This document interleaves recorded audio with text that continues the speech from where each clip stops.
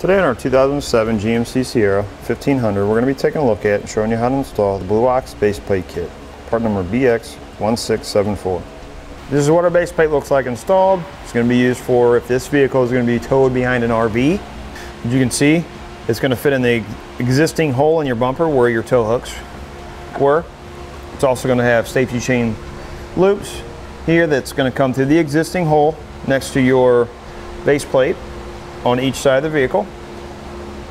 As you can see, it's got a nice size hole. It's going to give you plenty of room for different size safety chain loops or hooks. It also is going to come with removable arms.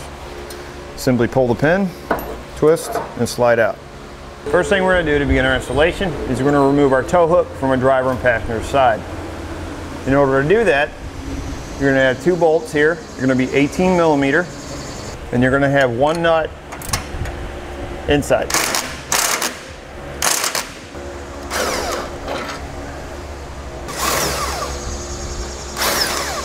This back one here is not going to have a nut. It just bolts right into the frame. You can pull your tow hook out. Next thing we need to do is we need to cut out this section for our tow bars to come through.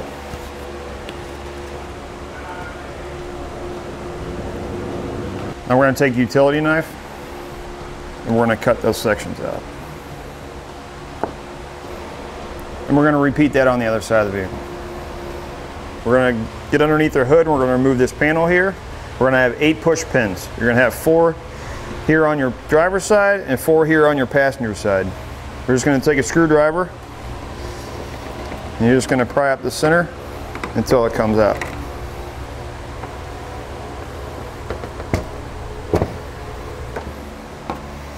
Once you got those removed, you can take off this panel.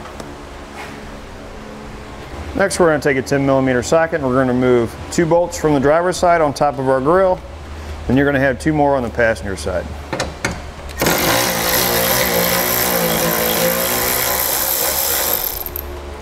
We're going to remove this bolt right here using a 21 millimeter socket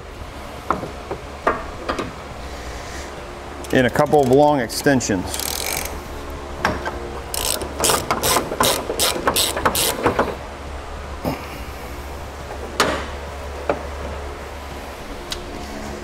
Now we're going to do this on both sides, but before we do the other side, now we're going to have 2 push pin fasteners we're going to have to remove. You're going to have one here on the driver's side, and you're going to have one on the passenger side. You just take a flathead screwdriver, like we did with the ones on the top panel, and we're going to pry those up.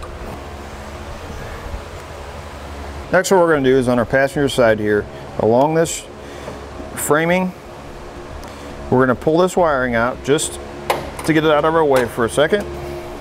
This hole right here, we're going to mount our breakaway switch bracket. We're going to mount it just like that.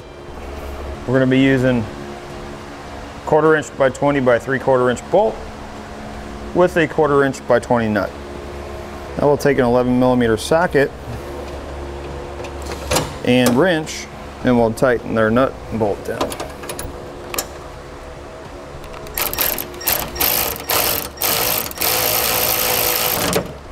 So what we have determined is our bracket here, to get our holes lined up, you may have to tap it in with a rubber mallet. The reason for that is the nut that is on the top of the frame. So now we're going to take our long bolt, a split lock washer, and our lock nut. And we're actually, when we took the tow hooks out, we took our bolts, the bolt head was on this side. We're actually going to put them in this way. And they could be a little bit difficult to get in, but they will go in. Now, as you can see here, on our front hole, the bolt is not wanting to come through all the way. So what we're going to have to do is we're going to take a drill bit, and we're going to, while this is in place, while this bracket is in place, we're going to run the drill bit through to open this hole up a little bit bigger.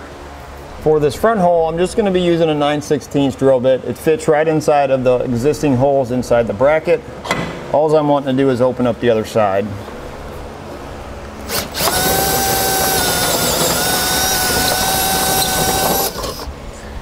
Once you get your front bolt through, we're going to put a lock washer and a lock nut on it. So now what we're going to do is we're going to take and we're going to drill a pilot hole on this other side of the frame with a small bit. And then we're going to finish it with a 17/64. We're going to finish it with a 17/64 drill bit. So we'll start with a pilot hole, small drill bit. Got it. Once you have your pilot hole drilled, now you can go back through and drill with your 17/32 drill bit.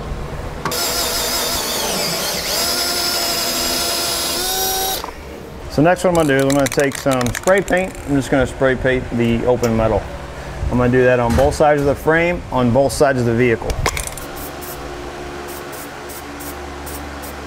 Next we'll take our second long bolt and we'll feed it through our back hole that we just drilled. And go ahead and take off the lock nut and washer that we put on the front one. I'll take our safety chain bracket and we're going to put it into place. You want to make sure that this end is facing toward the outside of the vehicle. This end is going through the bumper where your toe bracket is. It's going to go right next to it.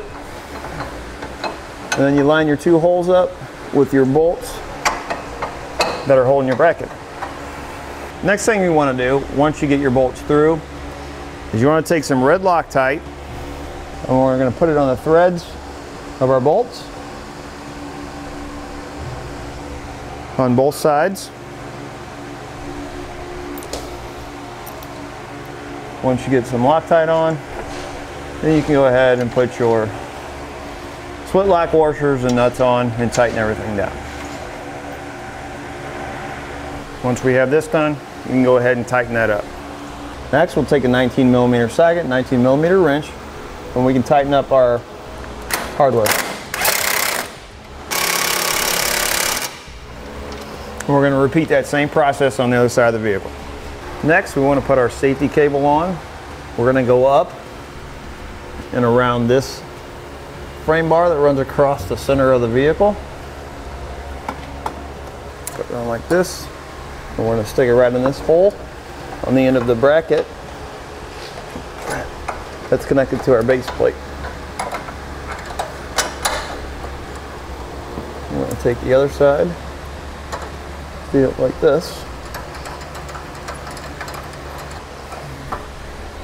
Do that on. You can do the same thing on the other side of the vehicle. So now our bolts on the top side of our frame, we want to pull them out, put a little bit of Loctite on them.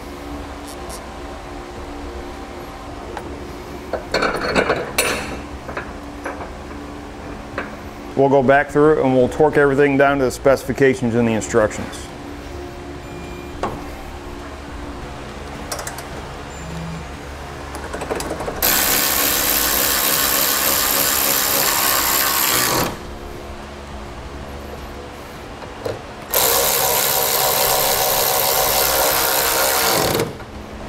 Then we can reinstall our panel.